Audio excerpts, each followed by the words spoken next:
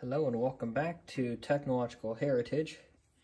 What I have in front of us today definitely pertains to the channel name, unlike the modern stuff I've been featuring recently. This here is, I want to say, a circa 1890s to very early 1900s light socket. And this came out of a basement of a building that was built in the mid-1870s, I want to say. And probably had electricity put in, probably in around the 1890s or somewhere around that. It's a mica insulator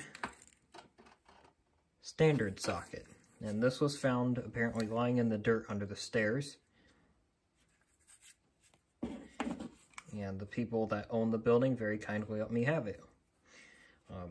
I think in their words they said something like, might as well go to someone who would appreciate it rather than it rotting in the basement, which I can appreciate that statement. But yeah, today we're going to try to take this apart. See what happens. It's a bit crusty. It does technically work. I'm not sure electrically, but mechanically. Clicks on, and it clicks off. And I know these have a steel, basically, axle that runs through there, so if this was totally destroyed, then that probably would not turn at all. But you can see how humid it is down there. You can see the old screws. This obviously had a old porcelain fitting. All old knob and tube wiring is down there. All disconnected, but most of it's still there. Very cool. Not to get off topic, but I also found some cool old light bulbs while I cleaned these up. They're burnt out, but cool nonetheless. A GE Mazda. There we go. 75 watt and a Westinghouse Mazda. So those are cool. Without further ado, let's try to get into this thing. Got my WD-40 because we're going to need it.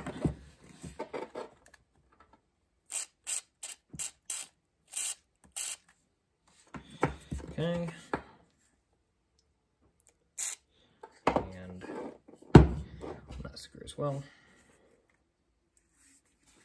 And I'm going to let this soak in for just a bit. Okay. Now, let's see if these screws come out. Very gentle here. Okay, that's coming undone. I do notice the paddle is splitting there. Probably is a bit of rust in this.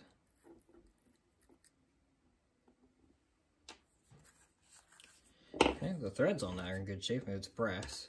You can see when the brass gets this crusty, here's the light bulb bases. You know, it gets that crusty, you know, it's a pretty humid environment, and this has probably been down there since the 1800s, so no surprise there. Although some of that might just be old varnish or something on there, or a lacquer. Okay. And I think that's coming undone as well. Okay, well that's promising. Can't get my hopes up yet though, because I do, this will come apart. I want to get it all the way apart.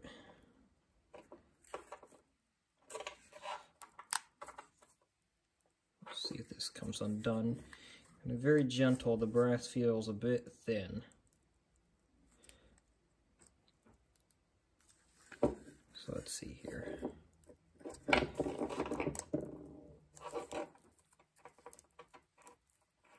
Getting movement.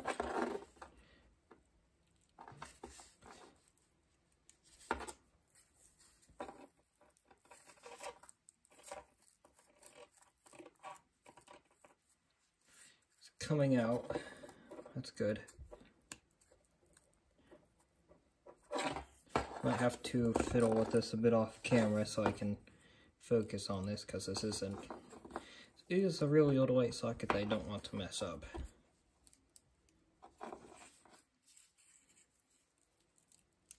Let's see here. Yeah, I'm going to make a jump cut. Hopefully the casing will be off. Okay, I think it's coming out now. Just keep easing it out. There we go. Now, this grommet here looks like it shrunk. It's a bit out of shape, so the wire's trapped there. I'm going to see if I can unscrew the wires from their contacts. See if I can get this paper insulator off. And it's dry rotted, of course it is. I hate having to do this, but I'm probably just going to have to crumble the paper away.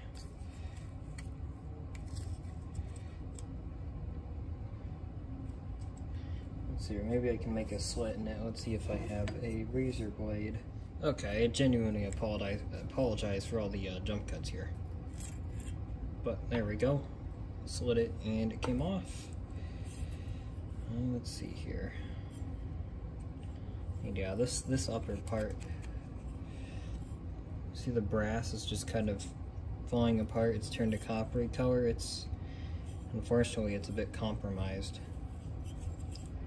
There's also a crack in that, but I can repair those by bending it back into shape carefully and then putting some solder over it. Let's see if these screws come undone. Okay, that didn't take much force at all. And let's see here. Look how crusty those wires are.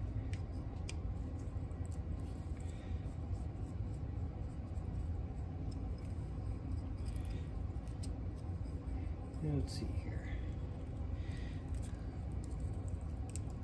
See if it comes off.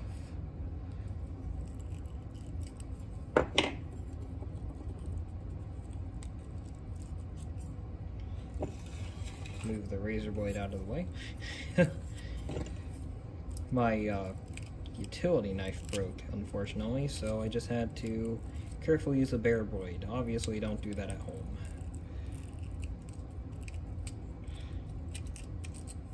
I'm just trying to be careful here so I don't mess anything up with such a nice old light socket like this one. Here we go.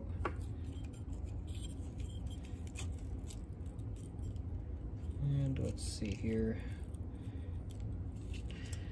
Actually, I can do these old screws. I don't think they actually have a little retaining crimp on them, so you can just unscrew them all the way. And there we go. Well, that looks a bit rusty.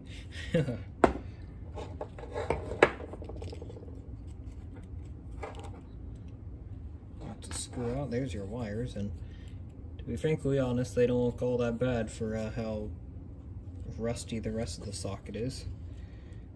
Wires are rock hard, but the grommet wants to come unscrewed. That's kind of funny. I might end up having to sacrifice the wire to save the grommet. Yeah, look at the old insulation. It's crumbling. Let's see here.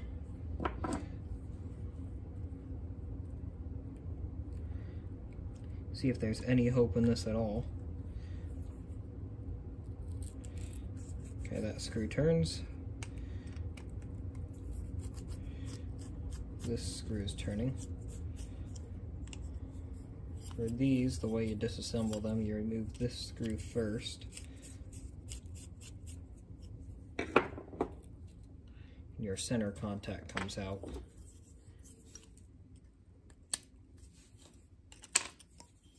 There we go.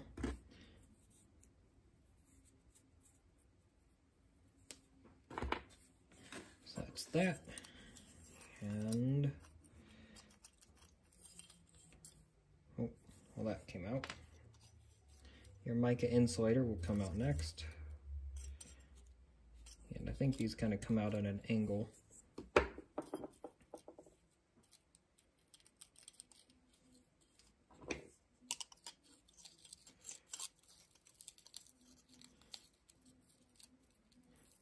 Carefully like this. And this one looks to have already split partially.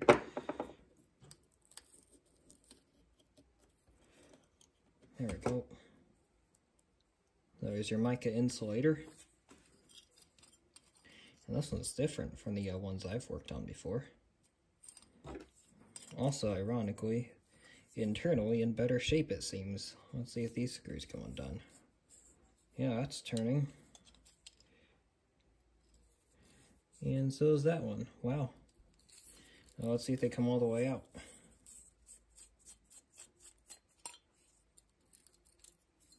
Okay. Yep, that one did. Without WD-40 too. I'm not putting too much force on these and they're coming undone, so that's actually really good. That's preserved. It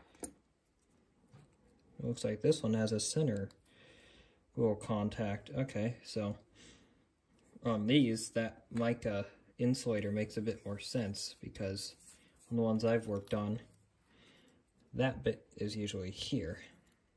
Or no, it's usually turned 90 degrees. You have that contact coming up over for the center. You have that coming all the way through, and you'll usually be right here. So that is interesting. Yeah, this is pretty well preserved. I'd say the part that's in the worst condition is the shell, and oh, well, that's the other part of the shell, and the paddle, which is a bit split. Now, I'm sure proper collectors of these things will probably wince when I say this, but I'll just carefully fill that void with some super glue, and that will help reinforce that to keep it from coming apart. But yeah, this is in really great shape for its age and the conditions it was, even call it stored, more like left in. Get this screwed back in here.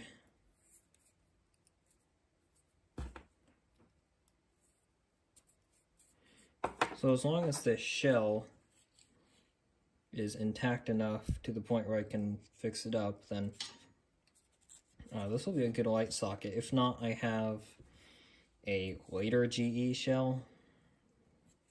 Although this has I have one of these that has a broken ceramic part that I glued back together, so I mean it looks the part, but you know, super glue, if you were to put like a high wattage bulb and it would melt the glue and it would probably split apart. I usually use LEDs in this, I know, blasphemy. Just helps save on these contacts, which that's also in pretty darn good shape too. I forgot to mention that. This probably had very little use. It was in the basement. So yeah, I'm going to straighten out those wires and unscrew the grommet. It is coming unscrewed.